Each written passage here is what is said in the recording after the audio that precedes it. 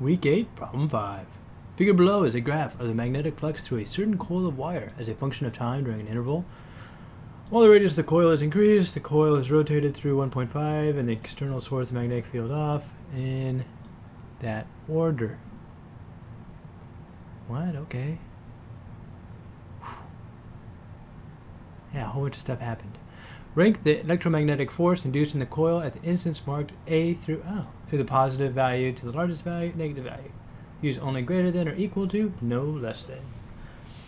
Do not include any parentheses around the letters or symbols. Okay, so they gave us all these details. Don't matter. Pretty sure this is Lenz's law.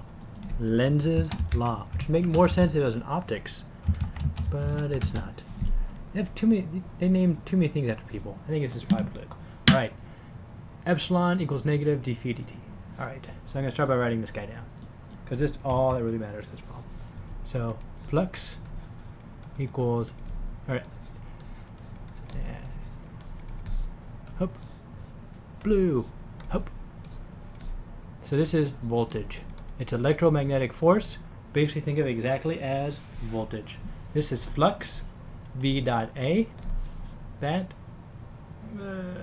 terrible is time derivative. See, I just rewrote that, gave you no new information. And that's a negative sign. Okay, so I grow weary of this fine-tipped pen. I'm going to draw again with my Crayola. Hoop. There we go. Much more satisfying. Feels like I'm drawing with a Sharpie. All right. So this is a graph of flux. This is graph of time. We have flux, we have time. Bam. So now we just need to look at these all in order. So we want from the largest value to the largest, rank A from the largest positive value to the largest magnitude negative value. Okay. So we want to, I think this one is largest to smallest. So let's see here. So I'm just going to start by picking things out. What I'm going to do is I'm going to look at the derivatives with respect to time, and by that I mean I'm going to look at the tangent lines. So this guy right here, right there, place it right on C, I'm going to call that good. So that's pretty positive. So this guy is probably going to be the most positive, but we have a negative, so it's probably going to actually be the negative. So I'm going to start by finding the guy that's the most. Alright, so this guy, I know is going to be the most negative. Nope. So I know he's going to be here. Alright, now I'm going to look at another point. Let's look at the second most biggest. So D is 0, B is 0, A is negative. So let's see here.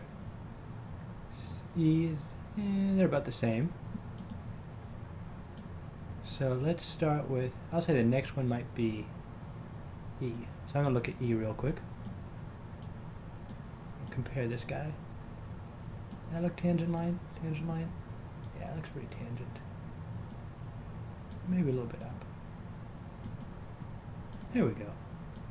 So that's probably how down it is. Oh yeah. That's much bigger. Yeah, I would say much bigger. It may possibly be bigger depending on my skills of understanding life. So I'm going to say E is the most negative slope, but since it's a negative d flux dt, I'm actually going to rate it the highest, followed by A. So we got A. So the only ones we got, this guy, that guy. So all we need is B and D. That guy is flat, so is B. So I'm going to do B equals D. So E is greater than A, greater than B, equals D. Could probably do D equals B there. Yeah, same thing, same thing. Greater than C. Alright? So at which instance have zero electromagnetic force or zero voltage, which is the way I like to think of it. Select all that apply. So B and D, because d flux dt at B and D are 0 because they have horizontal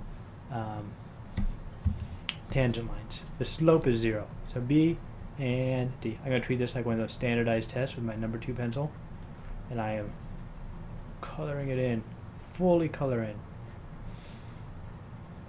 I assume on those Scantrons it's always okay if you color outside the box as well. That's all there is to this guy. Bam. Lenz's law. Alright? See you on the next one.